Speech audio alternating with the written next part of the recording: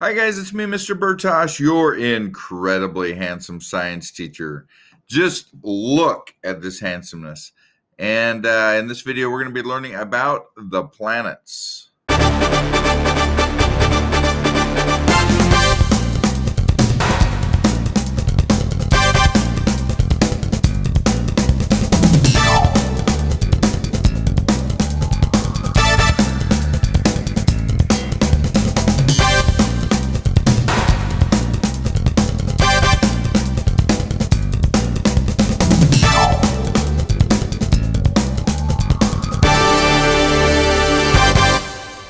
So in other videos that are on my channel, we have recently learned about the sun and the moon, the Earth's moon, and now we're going to talk about the planets of our solar system. And as we go through this, it's important to remember that everything we talk about pretty much applies to all stars, not just the sun. Remember, the sun is a star, and there are literally trillions and trillions and trillions of stars in the universe, and many of them have planets just like our sun.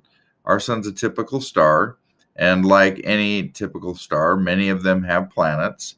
And so as we talk about the solar system, you can infer things and understand things about other solar systems, although we don't really call them solar systems, we call them systems. Sol means the sun. The name of our sun is Sol, and so we call it the solar system. So some other system of planets might be called the Antares system for the name of the star or whatever. But anyway, so let's look at our system of planets and asteroids and comets and kind of try and understand how they're organized. So we're going to start in the inner solar system. And by the way, we divide the solar system very naturally into two parts: the inner solar system and the outer solar system. And between the inner solar system and the outer solar system, there is a very convenient border, which is the asteroid belt, which divides the two. So in the inner solar system, there are 4 planets, and these 4 planets have a lot in common with each other. All 4 planets in the inner solar system, and these 4 planets are Mercury, Venus, Earth, and Mars. All 4 of these planets are rocky, meaning that they have solid surfaces. Okay, and also they're all pretty small, at least as compared to the 4 planets of the outer solar system, which are much, much bigger. Okay, so when you are asked, what do the 4 inner planets have in common? Your answer is they are all fairly small, and they have solid surfaces. They are rocky. Now, most of them, in fact, 3 of the 4, have atmospheres. Mercury does not have an atmosphere. Mercury is much more like the moon than it is really like the other 3 planets. Okay, Mercury is very close, much closer to the sun. It's the closest planet to the sun, and because of that, it is really has dramatic temperature shifts. The side facing the sun is very, very hot, and the side away from the sun is very cold. And Mercury has a very slow rotation because of something called tidal locking, which I'm not going to explain in this video. I'll talk about it in another video. But tidal locking, in a nutshell, is when one side mostly, for the most part, faces the other object. So the Mercury, one side's facing the sun for a long time. Going away from Mercury, the next planet is Venus. And Venus is in many ways the Earth's twin. It is also in many ways not the Earth's twin. Okay, Venus is like the Earth gone horribly wrong. Okay, Venus is about the same size. It's almost exactly the same size, and it has a lot of the same materials as the Earth. So it's got about the same amount of water and about the same amount of everything else. Okay, whatever, gold, iron, whatever you want to, look at. They're about the same. So, except that Venus has this really insanely hot atmosphere. Really, really, really hot. The whole planet is like a giant oven. Well, what happened? Why did Venus go so wrong and the Earth go so right? The answer is that Venus is a little bit closer to the sun, and so it was heated up just a little bit more naturally, and that caused this runaway greenhouse effect to occur. The water from all of the oceans of Venus evaporated, and water is a really effective insulator. It's really one of the best greenhouse gases there is. And so all of that extra water in Venus's atmosphere then created this uh, really effective greenhouse that continues to trap the heat of the sun and keeps it from escaping. So because it was just a little bit closer and the greenhouse effect got carried away, it changed Venus from being potentially another Earth to being this place where life is not even possible, so far as we know, anyway. Um, there's some other differences too. Like here on Earth, we have plate tectonics and volcanism. Uh, Venus works a little bit differently. It does not have plate tectonics, and that's largely, we think, probably related to the runaway, well, distantly related to the runaway greenhouse effect and the lack of oceans and things that have impacted that, the way that it's evolved tectonically. So, moving out to the third planet. You are probably familiar with the third planet. It is this mysterious place called the Earth, and you are on it right now. At least I assume you are on it right now. Maybe you're not, but you probably are. And the Earth is this blue and green and yellow. It's not yellow.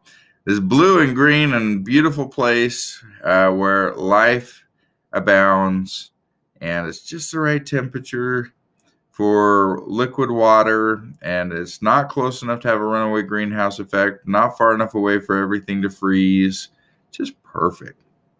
And life has evolved here, and especially the ultimate form of life, which is this handsome face, eventually evolved on the Earth. And you're familiar with the Earth, so we don't need to spend much time talking about the Earth. Moving out to the fourth and final planet of the inner solar system, there is this world called Mars.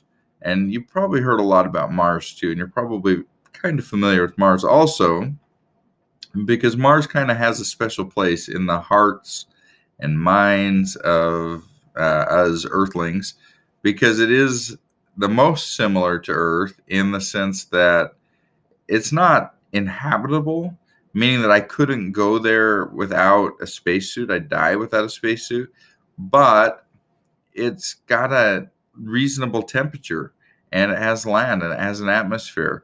So I could live on Mars, everything except that I couldn't be outside of a spacesuit. But the temperature's decent, and it's got a rocky surface, it has a sky.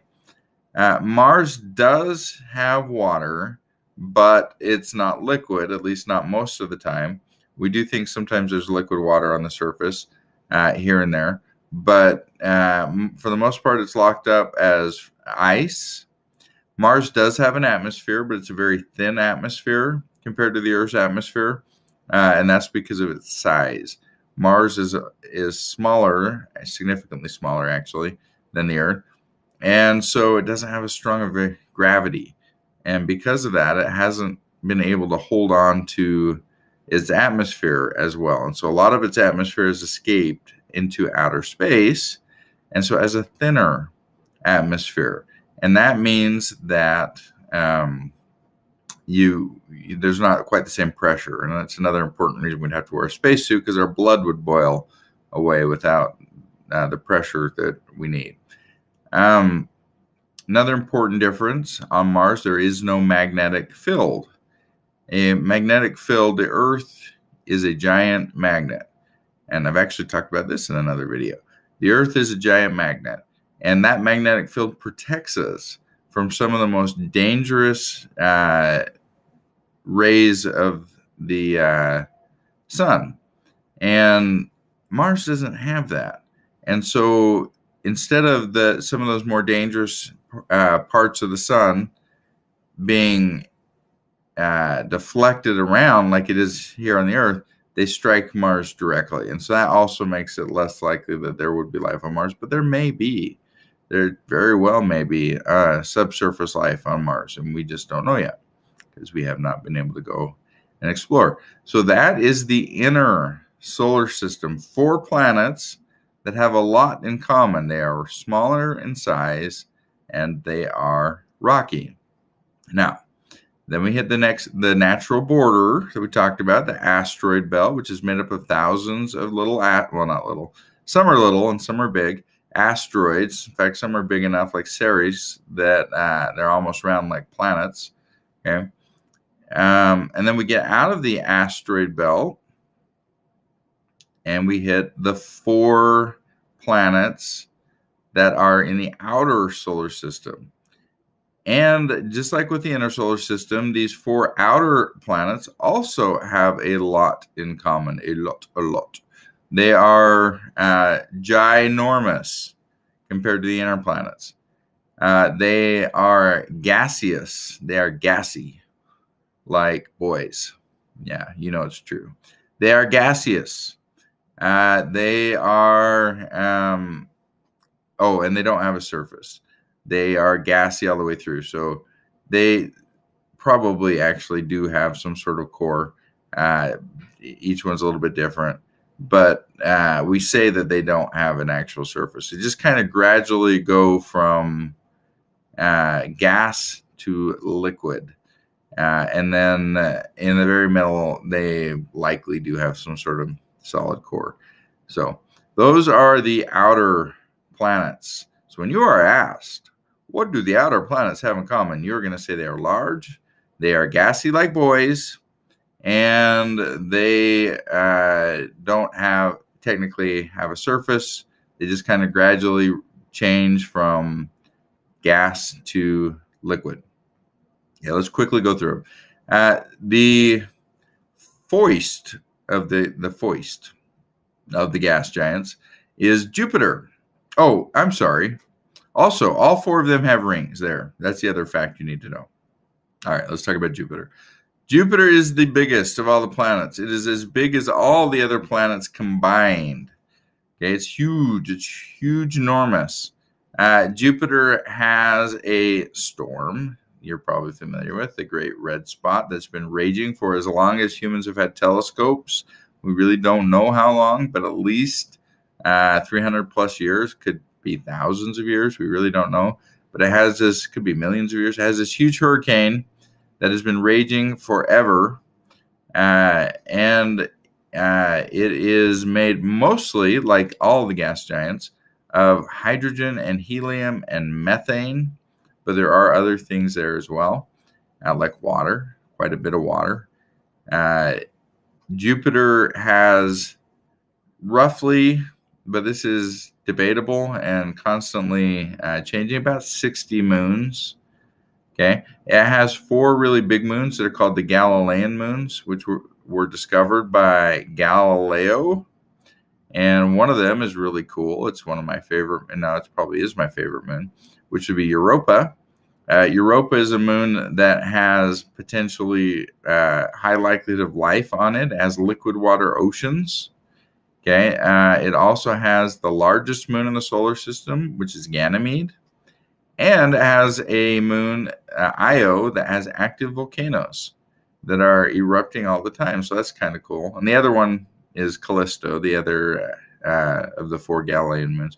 And there's many other smaller moons. Okay. Oh, and it has rings. They're harder to see, but Jupiter does have rings. Moving out, there's this moon called, the next one out is called Saturn.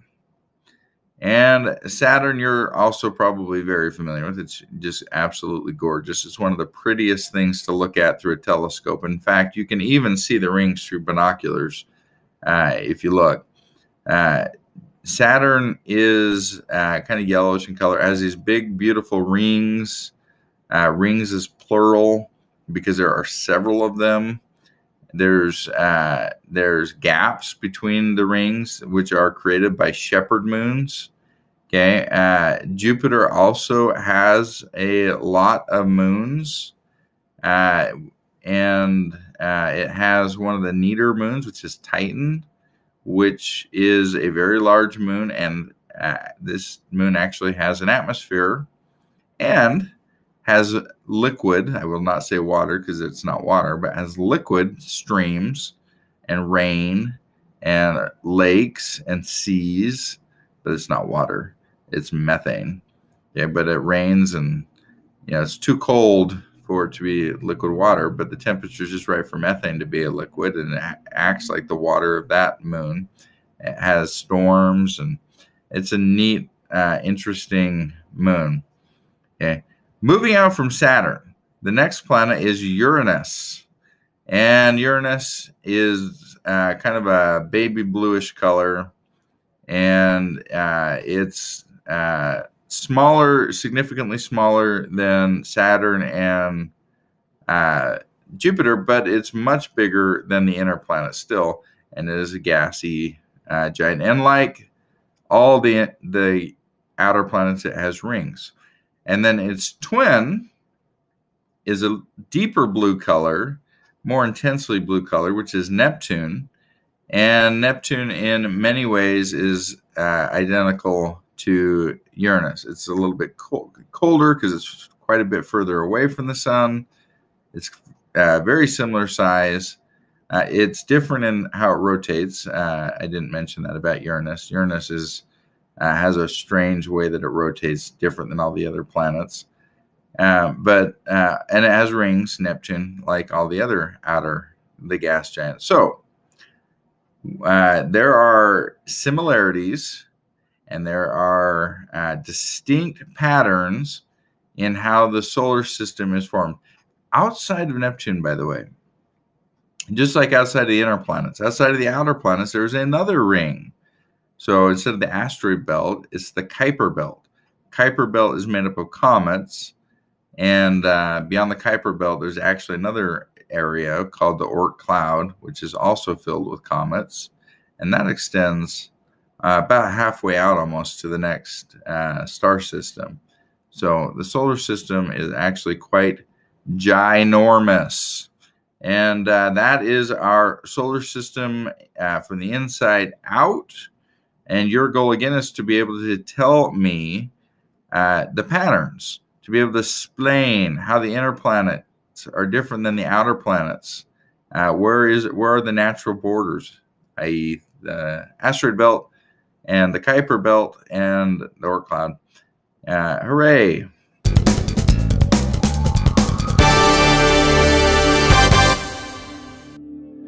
Hi guys, thanks for watching my video. These rambling science videos where I go unscripted and just kind of barf up all the science knowledge out of my head are part of a series that go along with an online class that I teach, which you can sign up for if you go to handsomescienceteacher.com. I also have a whole bunch of free resources for homeschoolers. I have hundreds of articles on every topic that covers your entire science curriculum from 5th through 8th grade. I have online games and quizzes, all curated and written by this handsome guy, a science teacher with, well, three degrees, but 2 of them are in science. So it's targeted right to and directly to your science students. So sign up. subscribe to the channel, and I release lots of videos also in addition to these ones, lots of little short videos that are like 2 minutes long that cover science topics. Those ones you don't get to see my handsome face, but they're still good videos, and they're much more targeted, and those ones are scripted, so you don't have to hear me like you are right now going blah blah blah. The end. Subscribe. Thank you. Goodbye.